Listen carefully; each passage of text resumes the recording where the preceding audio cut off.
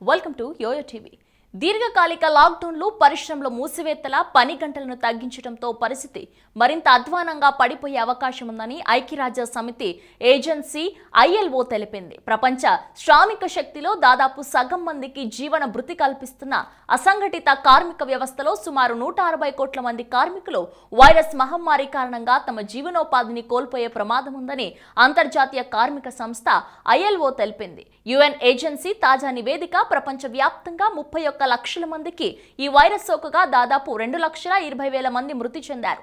ఆర్థిక వ్యవస్థలన్నీ అతలాకుతలం కావడంతో పాటు ఉద్యోగాలు ఆదాయాలపై ఈ మహమ్మారి వినాశకరమైన ప్రభావాన్ని చూపింది. 3 వారాల క్రితం అంచనాలతో పోల్చి చూస్తే ఉద్యోగాలు, ఉపాధి సంక్షోభం, దాని పర్యవసనాలన్నీ తీవ్రతరం అవుతున్నాయని ILO డైరెక్టర్ జనరల్ Ryder తెలిపారు. దీంతో పెద్ద ఎత్తున పేదరికం ప్రబలే అవకాశం ఉందని ఆయన అంచనా వేశారు. ఇప్పటికే ప్రపంచంలోని 200 కోట్ల మంది అసంఘటిత రంగ కార్మికుల వేతనాలు సంక్షోభంలో పడగా లాక్డౌన్ మొదటి నెలలో ప్రపంచ సగటు 60% పడిపోయిందని ILO తెలిపింది. 330 కోట్ల మంది ఉన్న ప్రపంచ శ్రామిక శక్తిలో అసంఘటిత రంగ కార్మికులు ఎక్కువగా నష్టపోతున్నారు. ఎలాంటి సంక్షేమ పథకాల రక్షణ లేకపోవడం, మంచి ఆరోగ్య సంరక్షణ లేకపోవడంతో పాటు వర్క్ ఫ్రం హోమ్ లాంటి పని చేసే మార్గాలు లేకపోవడం వంటి సదుపాయాలు వీరి ఉపాధి మార్గం సంక్షోభంలో పడిందని చెబుతున్నారు. దీర్ఘకాలిక లాక్డౌన్ కారణంగా 3 వారాల క్రితం అంచనా వేసిన దానికంటే 2వ త్రైమాసికంలో ప్రపంచవ్యాప్తంగా మొత్తం పని గంటలు